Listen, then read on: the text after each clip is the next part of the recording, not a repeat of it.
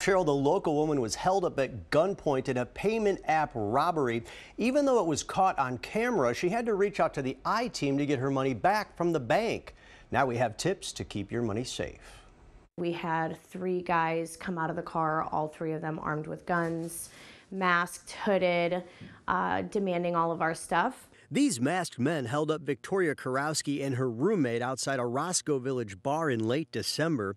They took her purse, but there was also something else they wanted inside of her phone. They were all holding their guns up to me, telling me to give them my passcodes to my phone. After they took her phone, they forced her to give them the password access to her Chase Bank app. They then transferred money out of her Chase Bank account using the digital payment network, Zelle. They had sent themselves all the money that was in my account. Fortunately, neither Kurowski nor her roommate were hurt, but the thieves took nearly $1,700 from her account. It is a very traumatizing experience. Chase credited her money while they investigated the case, but within weeks, Chase closed the case, stating the transaction was authorized. With her police report and video of the robbery, she escalated the case 2 more times with Chase, but lost all of her claims. That's when Kurowski contacted the I-Team. We reached out to Chase and Zelle, and within a few days, Chase sent a refund to Kurowski. Not having to worry about it anymore was just so relieving. I don't think that would have been able to happen without the I-Team. Chase told the I-Team, "We're sorry Miss Kurowski experienced this stressful situation." Chicago police data analyzed by the I-Team shows that these types of robberies have increased. There were 110 mobile payment-related robberies in 2021. That number jumped to 171 in 2022.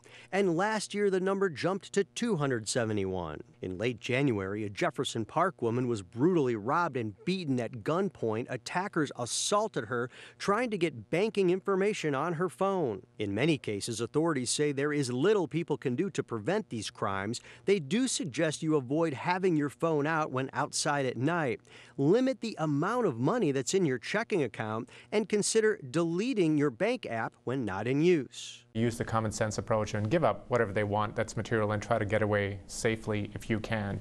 Politicians, including Senator Elizabeth Warren and Manhattan's District Attorney Alvin Bragg, are calling for banks and mobile payment services to better protect customers. They want more security measures, such as imposing limits on transactions, requiring 2-step verification, and better computer monitoring services that could catch the fraud faster. Several of the banking apps tell the I-Team that safety and security are top priority and that users should enable tools like Face ID and multi-factor authentication. That may not stop a robbery, but it does add another layer of protection. Zelle says participating banks are required to reimburse consumers for confirmed fraud claims, including thefts like Kurowski's. If they just had a little bit of empathy, right? A little bit of humanity, and that's really all I ask.